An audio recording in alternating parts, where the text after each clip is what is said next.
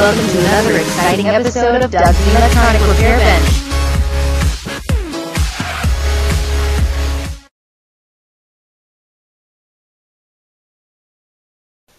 Afternoon, YouTube.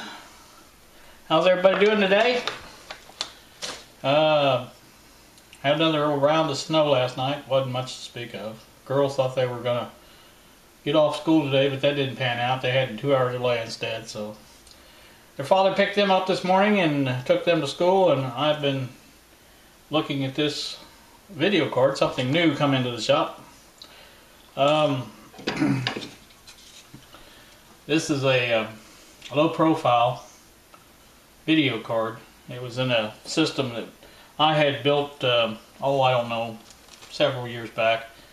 I think I gave it to my granddaughter, and then she moved out, and I think it ended up, went to my grandson maybe for a while. And anyway, my son-in-law had it recently and said he was having a problem with the video. I guess it wasn't displaying on the monitor. And the problem seems to be this little fan motor. It's just, you can barely turn this thing.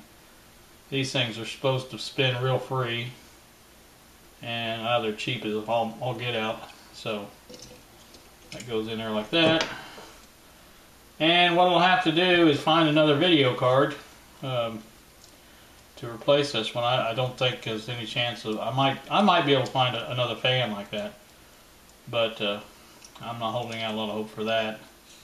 I have a lot of these same type video cards that are passively cooled instead of actively, so I'll just find another one of those and put it in there.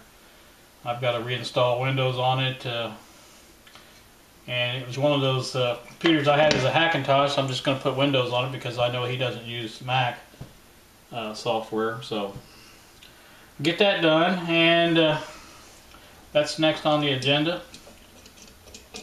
I'll work on that probably over at the bar here. So actually, I don't have really enough room to work on a computer here. I mean, I can work on it all right, but then I have nowhere to hook it up. If I had a monitor, maybe, you know, somewhere on the thing, I might be able to do that. You know, save those little screws. Little screws always come in handy for this or that. This I am working on. I did come up with a plan on how to figure out if the problem was on the tube side, if that's where the not stickiness, I'll say, just for lack of a better term, is coming in, or if it's on the side where you plug the probe into, because there's a series of resistors that it goes through, and basically it comes around here, and this wire here, let's see, hold this up a little bit. This wire here, and comes to this resistor here. This is a 3.3 meg ohm resistor, and that goes over to pin 2 of the 12AU7, and that's where the actual unbalancing part of the meter comes in. I had thought about just taking this off and measuring the voltage here when you plug in something, and watch it, see if it goes down. You know, as soon as I let the voltage off, it should, both circuits should go down almost instantly. It should let the needle fall, and that's going to tell me, if I do that, that's going to be able to tell me if the problem is in the meter or the tube circuit, or in this voltage divider circuit. So that's the plan on that. I was hoping to get to that today, but I'm not sure where this computer came in.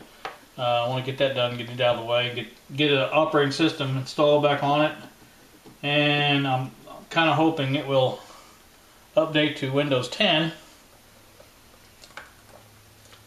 and I'll be done with that one for a while. So that's the plan.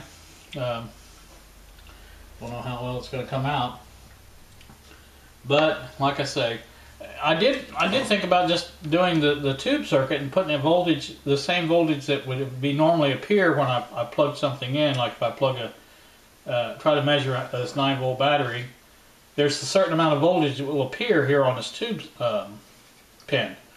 And I thought, well, if I disconnected here and just put that much voltage on there, then I should have the same basic.